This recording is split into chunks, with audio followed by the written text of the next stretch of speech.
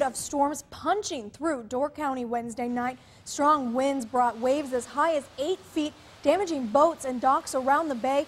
Many people are calling this the worst string of storms they've ever seen. NBC 26's Josh Hughes has the story from Sturgeon Bay.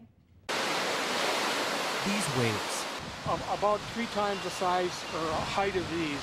Tame compared to the swells that Joe Warpinski witnessed Wednesday night. This is the worst we've experienced in a prolonged period of time. A shared feeling across much of Door County.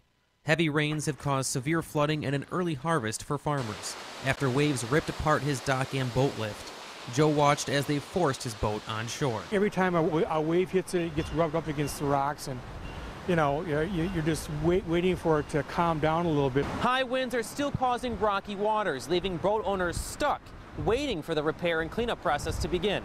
Door County Marine owner John Cruz taking a glance at the waters and preparing for the coming days of hard work. Take a crew of people out there with trucks and trailers and get them floating. If they're full of water, we pump them out, and then we take them to the boat landing, start repairs from there.